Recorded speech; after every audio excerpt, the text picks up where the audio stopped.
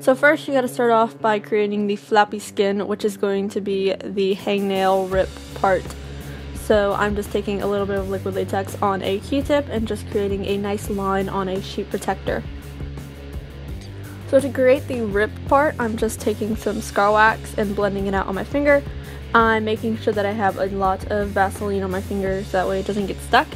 And I'm just using my finger to blend it out, and then I use a spatula to remove any excess, and I just keep doing that same method.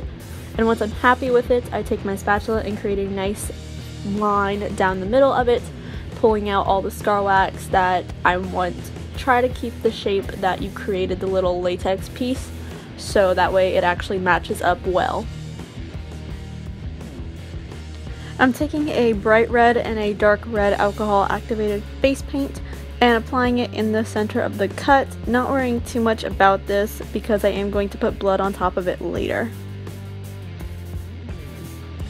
The scar wax needed more texture to it, and I ran out of stippling sponges, so I took this frayed kind of weird brush I got from Michael's and used that. I would recommend having stippling sponges on hand to add some skin texture back to the wax.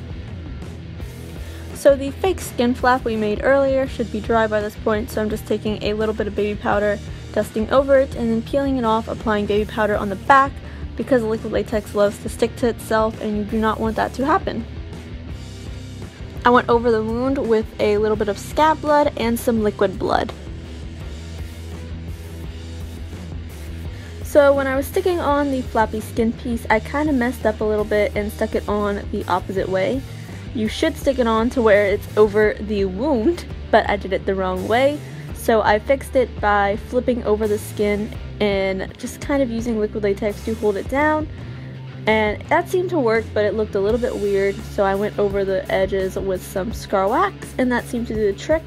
Just make sure if you do the same thing, you use the stippling sponge or brush to add the texture so it looks more realistic.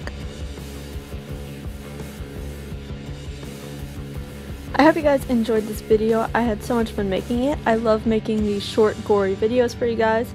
If you did enjoy it, make sure you thumbs it up and subscribe to my channel. I'll see you guys in my next video. Bye guys.